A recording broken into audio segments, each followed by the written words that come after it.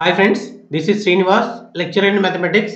ఈ వీడియోలో మనం homogeneous linear differential equations with constants coefficients గురించి థర్డ్ వీడియో చేసుకోబోతున్నాం.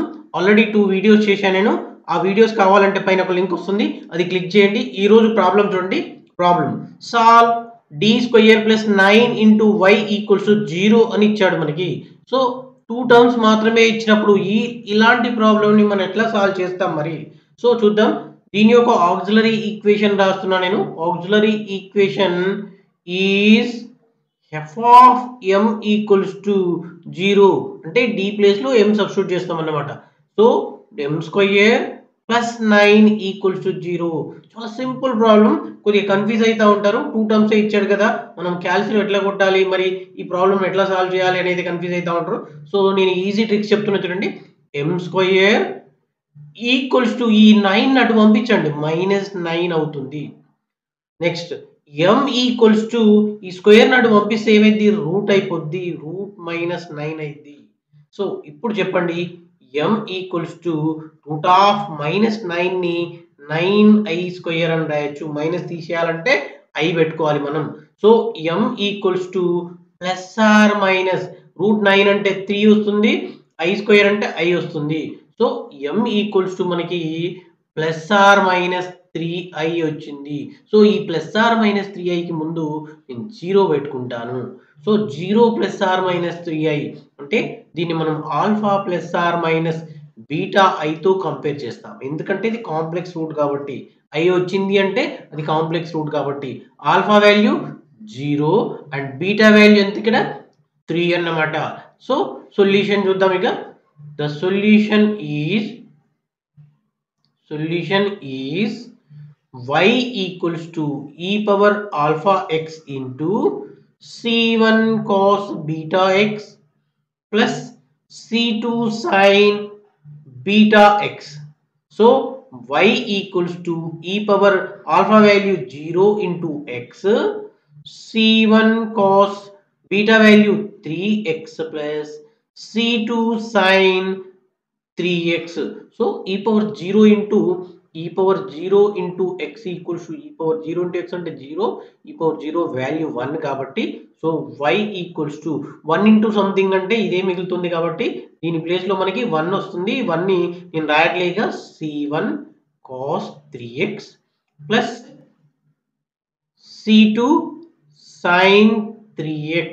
ఇది మనకు కావాల్సిన ఆన్సర్ వచ్చింది. క్యాలిక్యులేటర్ లో కూడా మీరు ఏం చేస్తారు అంటే ఇక్కడ దీన్ని కంపేర్ చేద్దాం.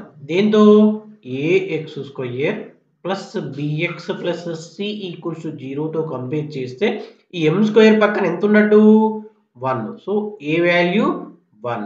సో x ఇక్కడ m ఉందా, m లేదు కాబట్టి సో b వాల్యూ 0 తీసుకోవాలి క్యాల్సిలో కొట్టేటప్పుడు. ఇక్కడ c వాల్యూ కాన్స్టెంట్ ఎంత ఉంది, c ఈక్వల్స్ టు 9 కొట్టండి, మీకు ఇదే ఆన్సర్ వస్తుంది. సో ఇలా మీరు క్యాల్సిలో కొడుతూ, ఆల్రెడీ ప్రాసెస్ చెప్పా కాబట్టి మళ్ళీ చెప్పట్లేను, అలా కొడుతూ ఆన్సర్ రప్పించండి. క్రాస్ చెక్ అయితే చేయాలి మీరు. Solve y double dash plus 10y equals to 2y dash and y of 0 equals 4, y dash of 0 equals 1. ఇగో ఇలాంటి ప్రాబ్లమ్స్ని మనం ఏమంటున్నామంటే ఇనిషియల్ వాల్యూ ప్రాబ్లమ్స్ అంటున్నాం. ఇనిషియల్ వాల్యూ ప్రాబ్లమ్స్, దీన్ని ఇనిషియల్ వాల్యూ ప్రాబ్లమ్స్ ఐవిపి అంటాం. ఎప్పుడు కండిషన్స్ ఇచ్చినప్పుడు ఇలాంటి ప్రాబ్లమ్స్ మనం ఇనిషియల్ వాల్యూ ప్రాబ్లమ్స్ అంటాం. సో దీన్ని చేంజ్ చేస్తా నేను. ఎట్లా చేంజ్ చేస్తున్నా అంటే y double dash minus 2y dash plus 10y equals to 0. ఈ d square minus 2d plus 10 into y common వస్తుంది ఈక్వల్స్ టు 0. సో దీని ఆక్సిలరీ ఈక్వేషన్ ఏమవుతుంది, auxiliary equation is f of m equals to 0. So m square minus 2m plus 10 equals to 0. దీన్ని factors గా convert చేద్దామంటే factors రావట్లేవు కాబట్టి మనం ఫార్ములాలో substitute చేస్తాం. Formula ఏంటి మరి, m equals to minus b plus are minus root of b square minus 4ac divided by 2a. So m equals to minus b value, a value 1, b value -2 and c value 10. So substitute చేద్దాం. Substitute చేస్తే minus into -2 plus or minus under root of -2 whole square minus 4 into 1 into 10 under root divided by 2 into 1. So m equals to 2 plus or minus root of ఇది minus 2 whole square అంటే ఏమవుతుంది 4 అవుతుంది. 4 minus 40 divided by 2. m equals to 2 plus or minus root minus 36 by 2 వస్తుంది. So it equals to m equals to 2 plus or minus root of 36 I square అని రాస్తాం దీన్ని divided by 2. m equals to 2 plus or minus root 36 అంటే 6i divided by 2 వస్తుంది. m equals to 2 common తీస్తా నేను 1 plus or minus 3i divided by 2. 2 2 cancel. m equals to 1 plus or minus 3i. దీన్ని మనం alpha plus are minus beta ఐతో compare చేస్తాం. So solution కి formula y equals to e power alpha x into c1 cos beta x plus c2 sin beta x. So alpha beta values ని ఇందులో substitute చేస్తాం. మనం substitute చేస్తే y equals to e power 1 into x అంటే x into c1 cos 3x plus c2 sin 3x వస్తుంది. దీని equation number 1 అనుకోండి. ఇక్కడ కండిషన్స్ ఏమి ఇచ్చాడు? y ఆఫ్ 0 ఈక్వల్స్ టు 4 అన్నాడు, y dash of 0 equals to 1 అన్నాడు. సో y డాష్ అంటే మీనింగ్ ఏంటి? డెరివేటివ్ అన్నమాట. అంటే ఈ y టర్మ్ ని మనం వన్ టైం డెరివేటివ్ చేయాల్సి ఉంటుంది. సో డెరివేటివ్ చేద్దాం. డెరివేటివ్ చేస్తే ఎలా చేంజ్ అవుతుంది? అది y equals to e power x ఒకసారి రాస్తున్నా ఇక్కడ నేను c1 cos 3x plus c2 sin 3x. దీన్ని డెరివేటివ్ చేయాలి. y డాష్ అంటున్నా డెరివేటివ్ ని. ఇది ఎలా ఉంది? u ఇదంతా v ఫామ్ లో ఉంది. dy dx of uv formula ఏంటి మరి? uv equals to u into dy dx of v plus v into dy dx of u. So substitute చేద్దాం అందులో. So e power x into d by dx of c1 cos 3x plus c2 sin 3x plus ఇప్పుడు ఇక్కడ వరకు substitute చేసేసాం మనం. Next v into అంటే c1 cos 3x plus c2 sin 3x into d by dx of e power x. So y dash equals to e power x into దీన్ని derivative చేస్తే ఇక్కడ కొన్ని నేను పక్కకు రాస్తున్నాను, direct రాస్తాయిగా d by dx of cos x cos 3x ఏమవుతుంది? -3 sin 3x వస్తుంది మనకి. Suppose d by dx of sin ఏమైంది? sin 3x ఏమైంది అంటే 3 cos 3x అయింది.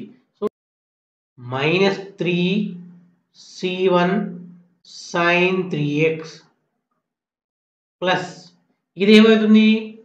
d by dx of cos అంటే -3 sin వచ్చింది, d by dx of sin అంటే 3c2 cos 3x వస్తుంది plus d by dx of e power అంటే e power x వస్తుంది, e power x into c1 cos 3x plus c2 sin 3x. So ఇప్పుడు వాడు ఇచ్చిన initial values ని మనము ఇందులో సబ్స్టిట్యూట్ చేయాలి. First y of 0 equals 4. First దీన్ని 1 అని అందాం, దీన్ని 2 అందాం. 1 లో ఫస్ట్ కండిషన్ ని, 2 లో సెకండ్ కండిషన్ ని సబ్స్టిట్యూట్ చేయాలి. సబ్స్టిట్యూట్ చేస్తే ఇవి ఎలా చేంజ్ అవుతున్నాయో చూద్దాం. ఇక 1 ఇంప్లాయిస్ దీని మీనింగ్ ఏంటి మరి? దీని మీనింగ్ ఏంటి అంటే y of x equals to x not equals to y not అన్నమాట. ఇది x, ఇది y అన్నమాట. సో 4 ఇచ్చాడు, దాని వాల్యూ మొత్తం 4 అన్నమాట. సో 4 ఈక్వల్స్ టు ఈ x ప్లేస్ లో 0 సబ్స్టిట్యూట్ చేయాలి. ఇక్కడ సబ్స్టిట్యూట్ చేస్తున్నా, 1లో సబ్స్టిట్యూట్ చేస్తున్నా. e⁻0 into c1 cos 3 into 0 plus c2 sin 3 into 0 plus plus కాదు, ఇక్కడికి అయిపోయింది. సో దీని క్యాలిక్యులేషన్ చూడండి. ఇక 4 ఈక్వల్స్ టు e⁻0 వాల్యూ 1 కాబట్టి 1 ఇంటూ c1 cos 0, 3 ఇంటూ 0 అంటే 0, cos 0 value 1, c1 into 1 plus c2 into sin 0 value 0. So ఓవరాల్గా c1 equals to మనకి 4 వచ్చింది. దీన్ని పక్కకు పెట్టండి. ఇప్పుడు సెకండ్ ఈక్వేషన్లో సబ్స్టిట్యూట్ చేయాలి. 2 ఇంప్లాయీస్ కండిషన్ ఏమి ఇచ్చాడు? ఇది x, ఇది 1. 1 equals to e⁻0 into -3c1 into sin 0 value sin 3 into 0 plus 3c2 into cos 3 into 0 plus e⁻0 into c1 cos 3 into 0 plus c2 sin 3 into 0. ఇందులో సబ్స్టిట్యూట్ చేశాను నేను. So 1 equals to e⁻0 అంటే 1, e⁻0 value 1 కాబట్టి sin 0 value 0, cos 0 value 1. So first term 0 plus 3c2 into 1 plus దీని value 1 into cos 0 value 1 కాబట్టి c1 into 1 plus sin 0 value 0 కాబట్టి 0. So 1 equals to 3c2 plus 1c1 వచ్చింది. Already c1 value మనం find out చేశాం కాబట్టి దీంట్లో substitute చేస్తాను నేను. 1 equals to 3c2 plus 4. So 3c2 equals to -4 అయింది. 1 - 4. c2 equals to -3/3. So c2 equals to -1 వచ్చింది మనకి. సో c1 వచ్చింది, c2 వచ్చింది. ఈ వాల్యూస్ని మనం ఫైండ్ అవుట్ చేసిన 1 ఉంది కదా, దీంట్లో సబ్స్టిట్యూట్ చేయాలి. మనం సబ్స్టిట్యూట్ చేయగలిగితే ఆన్సర్ అయిపోయినట్టు. సో మనకి y equals to e⁻x into c1 value 4 cos 3x plus c2 value -1 sin 3x. ఇది మనకు కావాల్సిన ఆన్సర్. నా వీడియోస్ కనుక నచ్చినట్లయితే మీరు లైక్ చేయండి, సబ్స్క్రైబ్ చేయండి, ఫార్వర్డ్ చేయండి అండ్ పక్కనే ఉన్న గంట సింబల్ నొక్కండి.